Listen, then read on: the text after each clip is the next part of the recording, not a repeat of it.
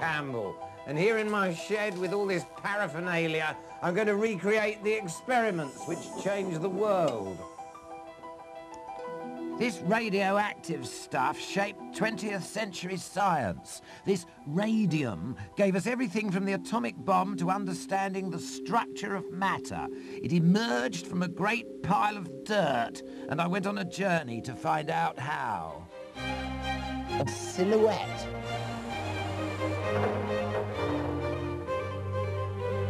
Isolate the active element. This is the story of radium and the woman who discovered it, Marie Curie.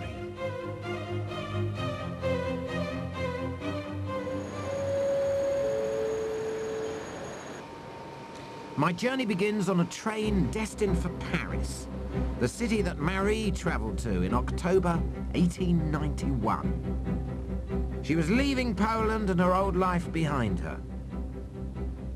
From a young age, she'd had an overwhelming desire to study science.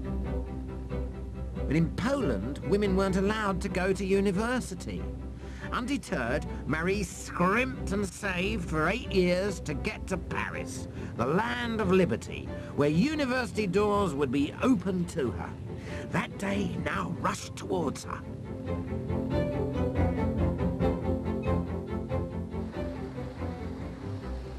Marie arrived in France at a time when Paris was the city of innovation. She was a misfit, both a foreigner and a woman in a man's world. Here at the Sorbonne, she studied science. She was one of just a handful of women.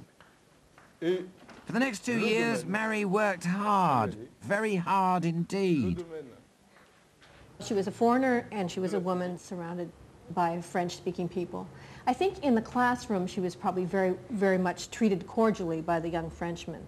It would be more in the street that she might be treated differently.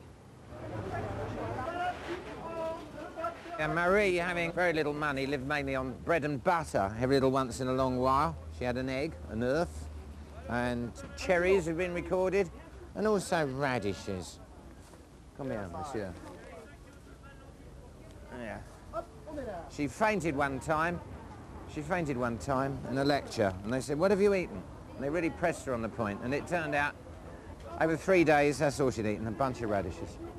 Missy. She was so focused on this opportunity to be a student, and that was so much the center of things for her that I think the poverty didn't matter at all. In fact, she described later that this period as a period in which she felt a precious sense of liberty. Marie's hunger for knowledge paid off, and she graduated from the Sorbonne with top marks. She planned to go home to Poland and become a science teacher, but this never happened because that spring she fell in love.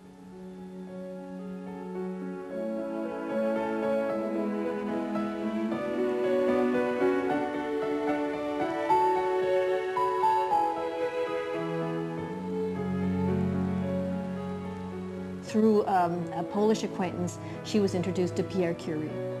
And she describes seeing him that very first time. She clearly was struck by him, attracted to him. He was a quiet, thoughtful, shy kind of person. And very quickly, they formed a strong attachment. Before meeting Marie, Pierre had given up on love. He was a promising scientist and thought that romance would interfere with his work. I met Marie's granddaughter, Hélène Langevin-Joliot. She described to me the impression that her grandmother made on Pierre. I'm sure that probably 2 or 3 days after the first meeting, Pierre was convinced he wished to marry her. Right, right.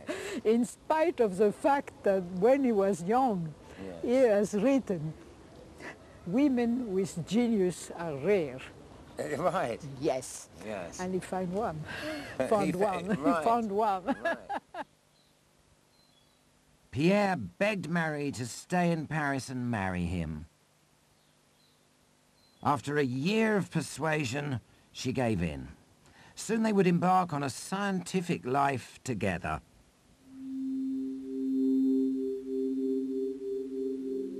Whilst the Curies were enjoying married life, scientists were pondering the meaning of matter. They had thought that pure substances known as elements only produced one kind of energy. For centuries, the thinking had been this, that you can only get energy out of an element if you combine it with another element in a chemical reaction. This here's a strip of magnesium, an element. I kick-started in the flame there, and there we are. We got the magnesium combining with the oxygen in the air, giving us all this energy, all this heat and light. But this idea was about to change. The world was about to come upon a new kind of energy, discovered by scientist Henri Becquerel. Here's what Henri Becquerel found in 1896.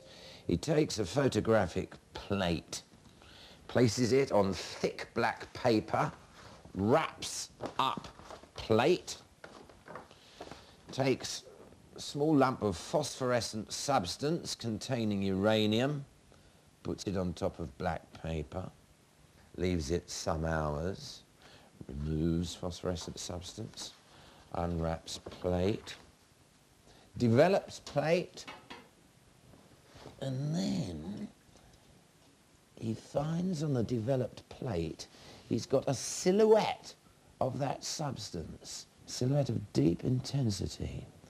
Something must be in that phosphorescent substance which is capable of getting through the black paper and onto the plate. Becquerel showed that uranium emitted a new kind of energy. No one knew what it was. Around the time of Becquerel's discovery, Marie Curie was looking for a doctoral thesis. She was intrigued by Becquerel's surprising find and wanted to know if other substances gave off a strange radiance like uranium. Choosing this as her thesis was the most important decision of her life. She knew that Becquerel's rays made the air conduct electricity, so she used an instrument, a primitive version of my Geiger counter, to detect this electrical activity. She tested hundreds of different substances. Within months came a dramatic revelation. A mined, coal-like substance called pitchblende gave off far more energy than uranium. Marie was puzzled. She knew that pitchblende was mostly made of well-known substances which didn't give off any energy at all. So from this, she had to conclude that there was some other element in pitchblende, some great unknown element there.